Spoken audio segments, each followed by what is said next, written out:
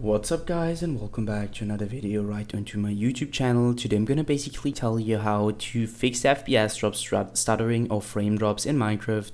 So stick to the end guys, this will be a step-by-step tutorial, and in the end you'll probably know what to do in order to fix this issue.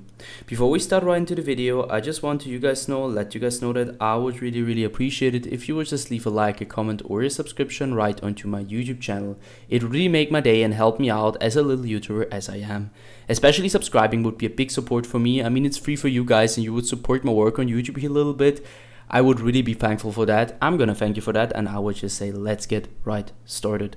So the first step I would recommend doing for everybody is gonna be to open up your task manager by using the shortcut or going down to your taskbar, right clicking it and opening up your task manager. So once your task manager pops up, I want you to go to the top left corner of your screen and look if you're sticking right around processes.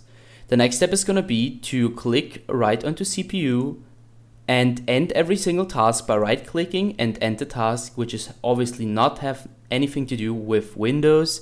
And you're gonna do the same thing for GPU.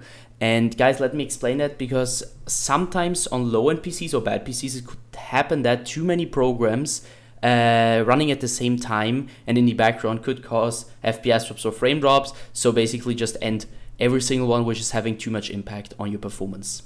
So once we finish here, you're going to close the task manager, and the next step is going to be to go to the bottom left corner of your screen and opening up your settings. Next step is going to be to navigate right onto gaming and stick around Xbox Game Bar. So what I want you to do is obviously going to be to turn the Xbox Game Bar off, because once, so for the first time, the Xbox Game Bar doesn't really come with any benefits besides impacting your performance on bad PCs and causing FPS drops and frame drops, so just keep it off.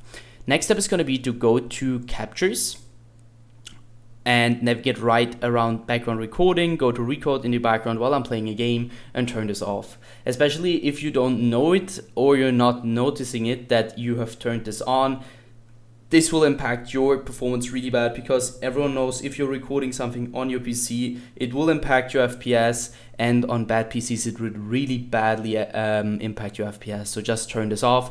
And guys, if you want to record something, you're probably not going to use Windows for that. So either way, just turn this off and come back once in a while to check if this is turned off. Next step is going to be to click onto game mode, and what I want you to do right here is you need to check for your system specifically. So you're going to turn it on and look what your FPS drops are doing, and you're going to obviously also turn this off and look what your FPS drops are doing, and which one works better. You're going to stick with it.